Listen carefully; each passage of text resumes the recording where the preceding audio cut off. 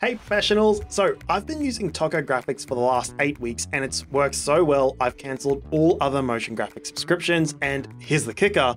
If you know a few tricks in Resolve and Fusion, you can really make these graphics stand out to a commercial quality.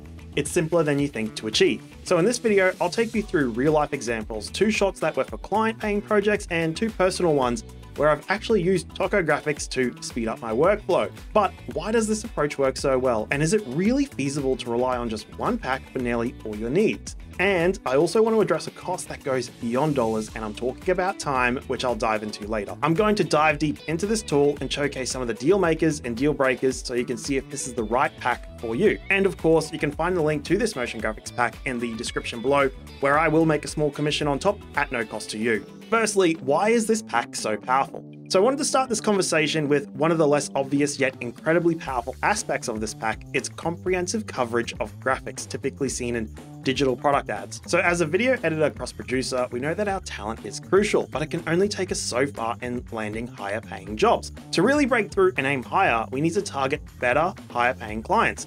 One lucrative area: digital products. Think apps, software as a service, and the like. Why? Because videos for digital products often have a much more significant impact on sales compared to other types of businesses such as local restaurants. When you're creating content for a digital product, you're not just making a video, you're directly influencing the purchasing journey of nearly all their customers. On top of this, a lot of graphics packs contain things like light leaks, glitch effects, and crazy transitions. They're cool, sure, but in my experience, they're rarely used in paid commercials, and especially the good paying kind. So this is where Toko Graphics pack really shined to me. They don't just have flashy effects and things that people would find cool in music videos. It's just the basics, all the common motion graphics I'd expect to see in a high-paying commercial. So obviously it's a one-time payment purchase. It doesn't cover everything, but it covers 95% of everything you need as a paid commercial editor. Let's get into what's actually in this pack. And another thing that's absolutely mind-blowing about this is the sheer volume of graphics it contains. We're talking a whopping 2,250 motion graphics. My personal favorite categories are the kinetic titles, callouts, infographics, and the huge standout is the devices. And when I actually show you how these are made, it'll blow your mind. But let's address the elephant in the room when it comes to bulk packs for any software: the concerns of filler and quality. Now, about fillers, you know those packs that claim they got thousands of templates but are actually just a few hundred with multiple variations? Well, with Toko, I've looked through it and I can assure you that the number 2,250 is a true reflection of its quantity in my opinion. The variations are genuinely distinct and valuable. But quantity doesn't mean anything if the quality isn't there. So the burning question: are these templates of commercial quality and customizable, or are these locked off pre-rendered plates? Once again, Toko Graphics passes with flying colors. These are fully customizable assets, and more customizable than I would actually expect. Take the devices template, for example. In my experience, other bulk packs usually pre-render backgrounds to save space when delivering, but no, these are actual 3D objects all connected up properly in Fusion. This means I can change camera angles, add depth of field blur. Toko did not have to go this hard when they created this pack, but they did. And they're not just great quality assets, but these assets are versatile and quick to adapt. One of the standout features is their auto resizing shapes. Whether it's fitting text within a shape or having the graphics auto format from horizontal to vertical video, they handle it all with ease. To give you a real world example, here's one of the commercials we'll be demoing later. Now, we actually ended up creating this text message effect by scratch at the beginning, then we discovered Toko and we implemented that instead. And you'll see that when we converted from a horizontal format ad to a vertical format, the Toko graphics resized perfectly, but the graphics we had designed in-house, they turned into a hot mess real quick. Again, I'm pointing this out to show just the level of thought and care that's gone into creating this graphics pack. But you can't just drag and drop these motion graphics and expect these clients to be happy. You have to bring a certain level of control and design. So without further ado, let me show you some real examples of where I've used Toko these last few weeks. So the first shot we're looking at is this countdown video I created for my live stream on my YouTube channel, and mainly focusing on the background, which was created with Toko Graphics. If you want to learn about the countdown timer, I will leave a link to Casey Farris's video where I learned about that. So going into this background, I chose Toko Background 51. You can use this background in both the edit page and the Fusion page. Here I'm using it in Fusion. So the immediate thing I felt was that this background was calling too much attention for what I needed. So I used a time speed node to slow it down 50%, and then I added a mid-strength blur. And finally, using Toko's controls, I changed the background to some more on-brand colors. Hint, I was going for the colors you typically see in a Resolve timeline. Now, this background was really draining my processing power, and as you can see in the playback, it was taking quite a long time. And to render a 15-minute video would take literal hours, almost the whole day. But the background actually runs on a 4-second loop. So I pre-rendered the background in a lossless quality, then reapplied the pre-rendered video and turned on the loop. This allowed me to render a 15-minute video in minutes instead of hours. And that's how I created this background for my live stream countdown. So next we're going to be looking at a shot I did for an actual commercial that I got paid for. And we're going to be covering the text message effect and how its auto-sizing feature works. And on top of this, I'm going to be giving you a little personal trick that I use on a lot of my motion graphics to really help make sure that these motion graphics feel like they fit in the commercial or the shot. And so you don't just look like a drag and dropper, you're an actual editor. So first create a new Fusion composition and place it over the top of the footage. Next, let's add a text message. Here I chose Toko Message 01. Write in the text what we want, and yes, as you can see, the text bubble auto-adjusted its size to wrap around whatever we're writing.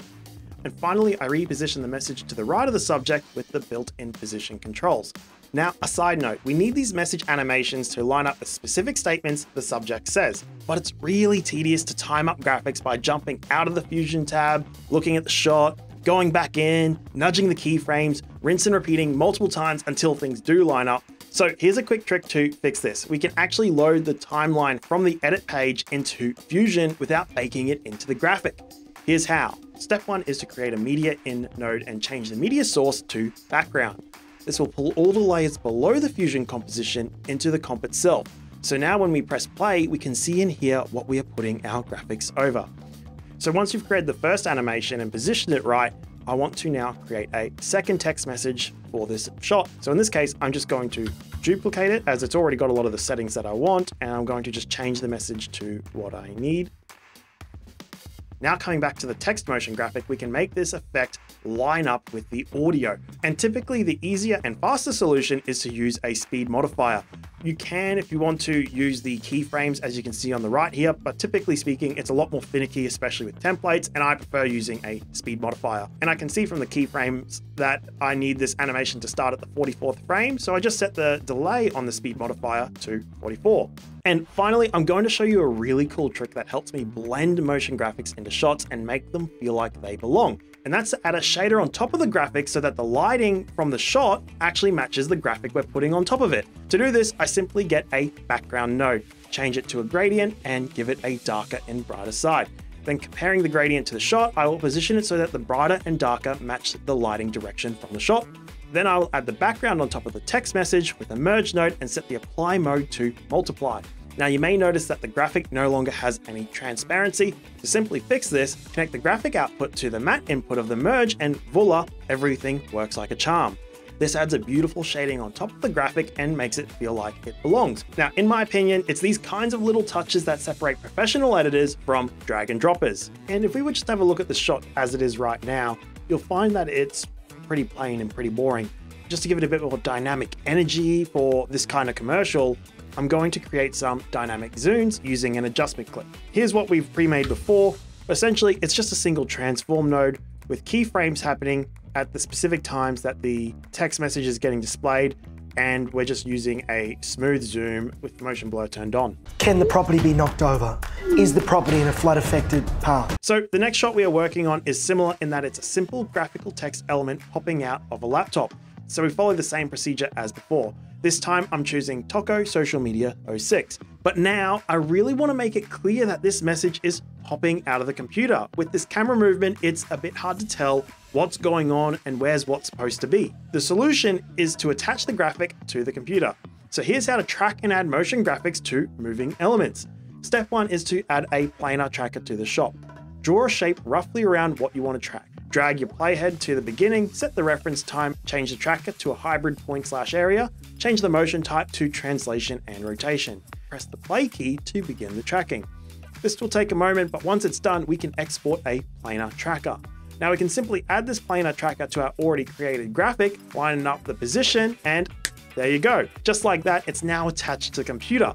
But Let's not stop there. Let's also add a drop shadow to really paint where this graphic is in space. To do this, we can simply get the drop shadow node and add it after the planar tracker. And I'm going to roughly match the darkness and position based on the shadow I've spotted on the couch. Now, technically, most would look at this shot and go, we need the shadow to stop after the couch, so we need to manually cut out the shadow or roto out the couch and have the shadow drop away.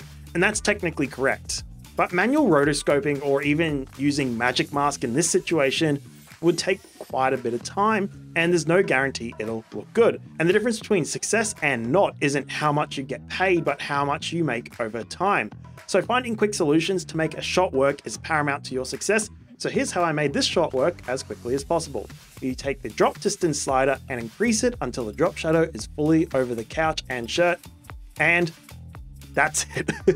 Just like that. We could have spent a whole 20-minute tangent in real life, and it would have taken a minute to explain on here how to do a rotoscoping effect and cut the shadow out so that it's cutting off from the couch. But instead, we were able to do that whole tangent of 20 minutes of work in a second by just choosing to make the drop shadow slightly lower. And that's some of the key thinking that's helped me achieve better margins on the projects I work on. And finally, there's this commercial I made for my Halloween text pack for Snap Captions. And here I wanted to focus on the devices section. Now, I'm not going to go as deep as I did with the previous videos, as this was really easy.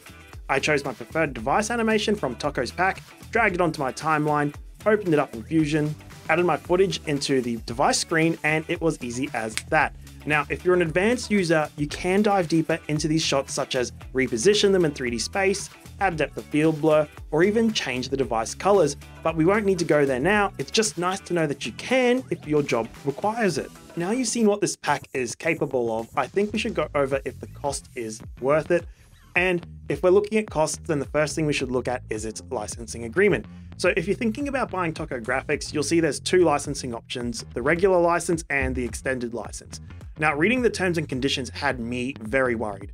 I was interpreting the legalese to mean that I would need to buy a regular license for every project I worked on. And this obviously makes it go from an awesome deal to pretty horrible. And I reached out to my contact who told me about Toko Graphics, and he explained that it was a common misconception. The correct interpretation is, if you're making this video and the end users do not have to pay to watch it, then a regular license is enough, and certainly you can make as many videos as you desire. So commercials and social media content is fine as long as no one's actually paying to watch it, which in that case, most of the time it's not. But if it's paid gated content like Netflix, cinema, or even courses, you would need to look at getting the appropriate license. I'm not a lawyer. I'm going to let you look at that if you're in one of those situations, as it's probably best you figure that out.